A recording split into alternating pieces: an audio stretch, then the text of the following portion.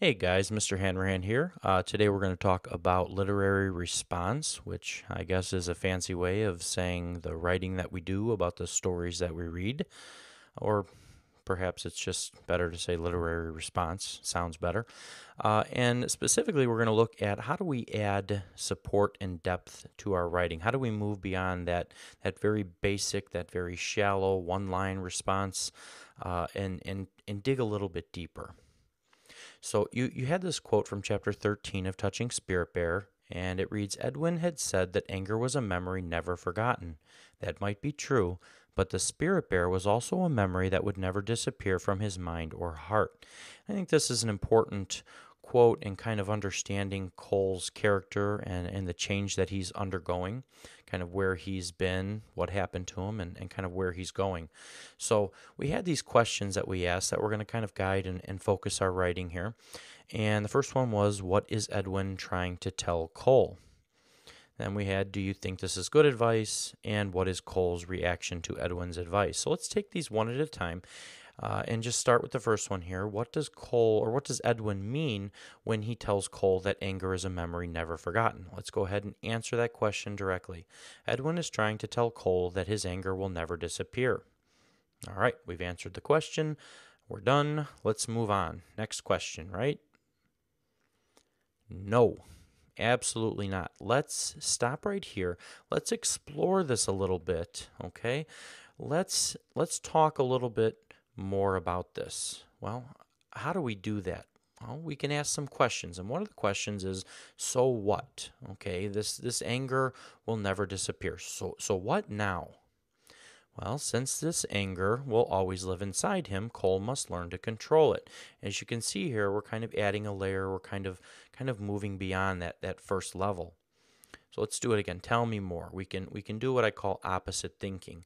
Well, what would be the opposite of Cole learning to control his anger? Well, that would be the Cole before the spirit bear attack, right? The old Cole. The old Cole let his anger control him. So you can see how that's kind of opposite of how he must learn to control it. What else can we do? Let's ask the question, what if? If the new Cole is to emerge, he must find a way to keep his emotions in check.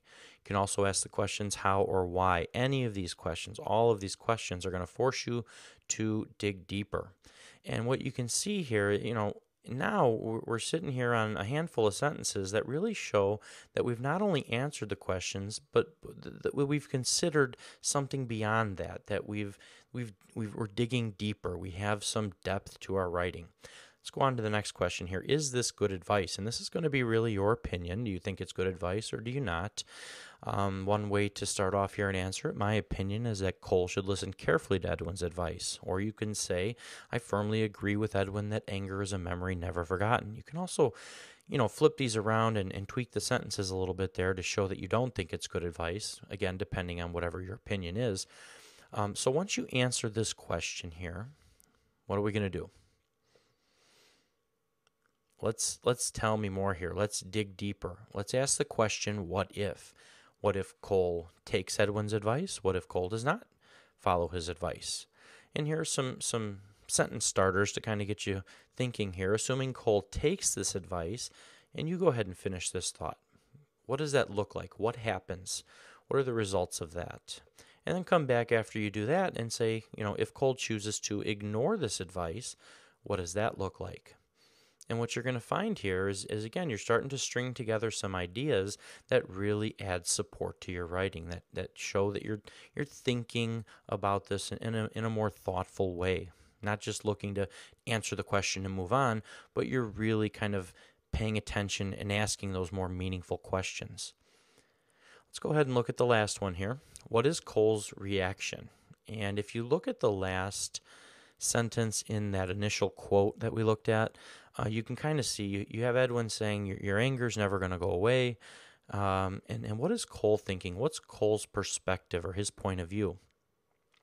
Well, Cole's thinking that, this spirit bear attack is also a memory that's never going to disappear, right? This is this is always going to be here as well. So you're going to go ahead and answer this question. What is Cole's reaction?